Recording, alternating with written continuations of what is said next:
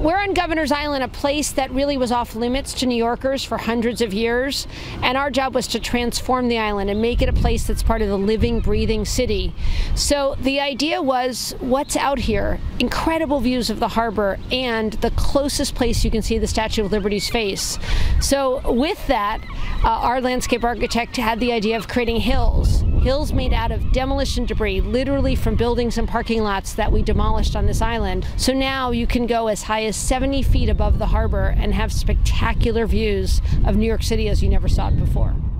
So we invited the British artist Rachel Whiteread to create a site-specific piece. It's called Cabin, and when you're there, you can almost imagine someone used to live on the island. But more importantly, Cabin is right across from the Statue of Liberty. Also, from Cabin, you have spectacular views of Lower Manhattan, and it's really a place to discover. With each foot that you go up the hills, you get more and more. You see the Brooklyn Bridge, you see the mouth of the ocean, and then, just in case the view's not enough, we decided to build the longest slide in New York City, 3 stories high, which you can go down really fast. 3 other slides if you're not so inclined. And then we thought it was important we have some slopes for napping, because there's nothing better than taking a nap on Governor's Island.